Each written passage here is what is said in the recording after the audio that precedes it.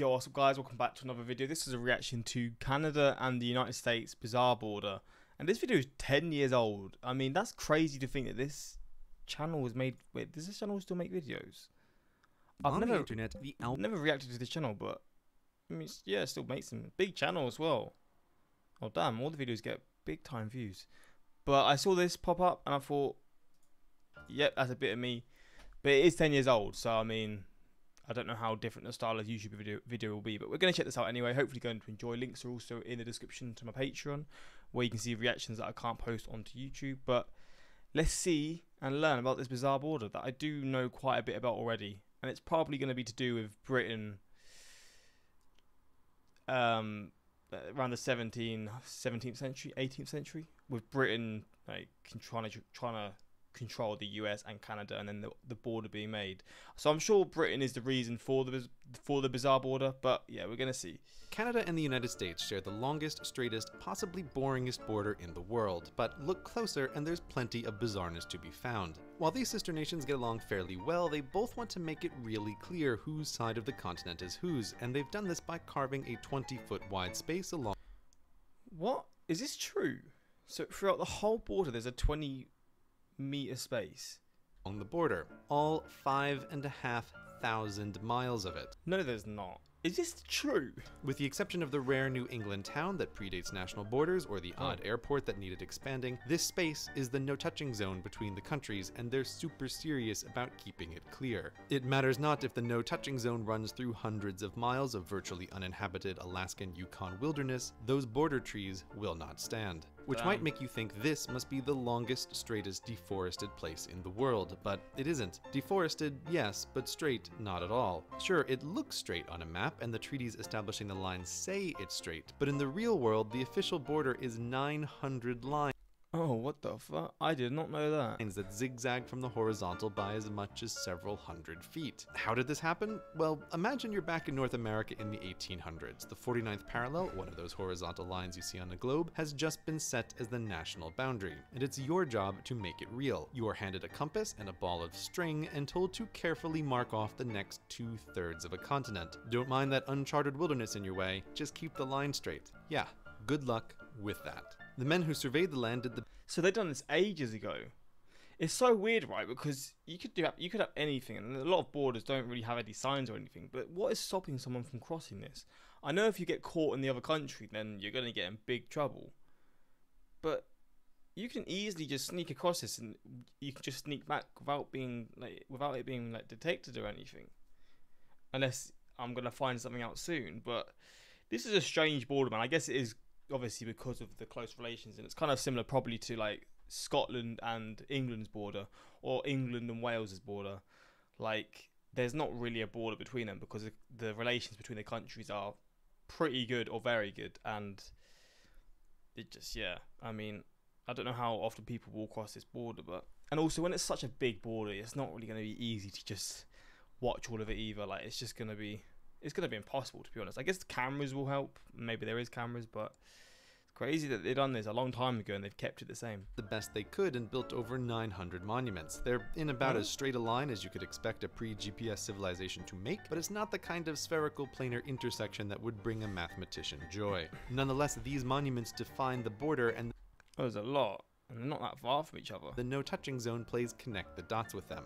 Oh, and while there are about 900 markers along this section of the border, there are about 8,000 in total that define the shape of the nation. 8,000? Despite this massive project, Canada and the United States still have disputed territory. There's a series of islands in the Atlantic that the United States claims are part of Maine, and Canada claims are part of New Brunswick. Canada, assuming the islands are hers, built a lighthouse on one of them, and the United States, assuming the islands are hers, pretends the lighthouse doesn't exist. It's not a huge problem, as the argument is mostly over tourists who want to see puffins and fishermen who want to catch lobsters, but let's hope the disagreement gets resolved before someone finds oil under them. I wonder if it's been, if they've decided now, because this video is old, so maybe it's been changed since. That lighthouse. Even the non-disputed territory has a few notably weird spots, such as this tick of the border upward into Canada. Zoom in and it gets stranger, as the border isn't over solid land, but runs through a lake to cut off a bit of Canada before diving back down to the US. This spot is home to about 100 Americans and is a perfect example of how border irregularity. Wait, That is so wild, man.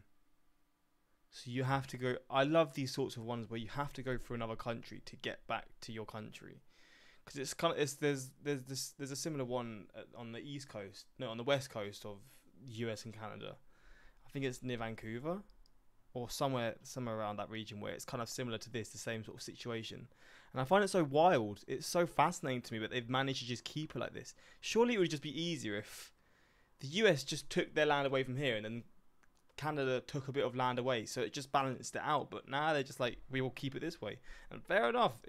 Do what you want to do, but it's just wild. Onto the US. This spot is home to about 100 Americans and is a perfect example of how border irregularities are born. Back in 1783, when the victorious Americans were negotiating with the British, who controlled what would one day be Canada, they needed a map, and this map was the best available at the time. While the East Coast looks pretty good, the wester it goes, the sparser it gets. Under negotiation was the edge of what would one day be Minnesota and Manitoba, but unfortunately that area was hidden underneath an inset on the map, so the Americans and the British were bordering blind. Seriously. Oh no. They guessed the border should start from the northwestern part of this lake and go in a horizontal line until it crossed the Mississippi somewhere. But somewhere turned out to be nowhere, as the mighty Mississippi stopped short of that line, which left the border vague until 35 years later, when a second round of negotiations established the aforementioned 49th parallel. But there was still a problem, as the lake mentioned earlier was both higher and less circular than first thought, putting its northwesterly point here, so the existing border had to jump up to meet it and then drop straight down to the 49th.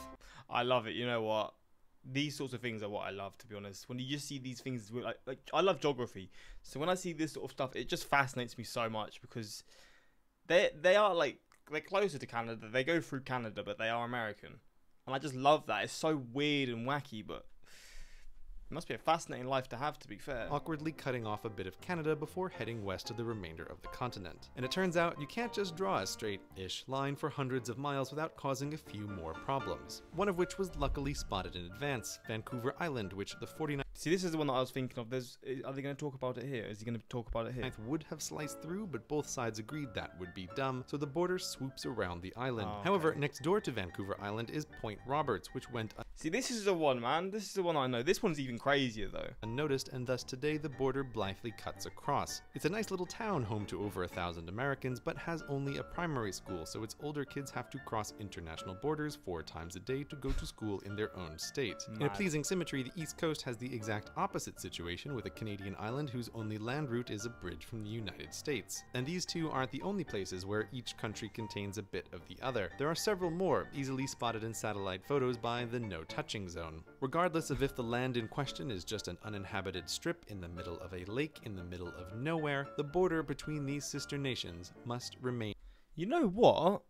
Middle of a lake in the middle of nowhere, the border It is actually somewhat noticeable. Unless I'm just thinking that, but there is like a slight line here. And maybe I'm just thinking things, but I can see it. There's like a set. It's like, that is quite strong. Unless the video's making it. between these sister nations. No, the line goes across. That is so wild. Again, maybe the person who edited this just made it more obvious on purpose, but that's crazy. From this distance, you can actually somewhat picture the line and see it, even though it's not even that wide. Must remain clearly marked. Damn. Well, there we go. This is a fun little reaction. I love these types of videos where you just see borders and just geography facts and all that sort of stuff. I, with my Canadian father and American mother, am living proof that the no touching zone thing doesn't always work. I accidentally crossed into Canada during a hunting trip, and the Canadian trooper I ran into was super nice and gave me a ride back to my truck and gave me some homemade jerky he smoked. Carlson with the CSBA is a great officer. Damn. That's a cool little story. I love how the US and Canada diligently co-manage a no-touching zone that maintains their border exactly.